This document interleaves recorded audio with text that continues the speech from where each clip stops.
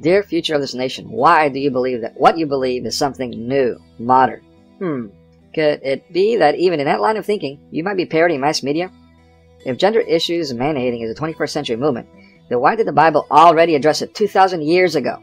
Never mind it being saturated in mass media throughout the entire 20th century, influencing your parents, grandparents, and beyond. So when this idea that women must attack and insult men is being drilled into your head, wherever you turn, non-stop, and then you recite their propaganda and act out in the same way they relentlessly enacted, then is that a genuine open mind and equality-loving behavior? Or are you being duped into hypocritically doing something absolutely the opposite of inclusion? The confusion is overwhelmingly evident, created by they, them, legion, basically, biblically speaking. The reason is in the Willie Lynch letter, control through chaos.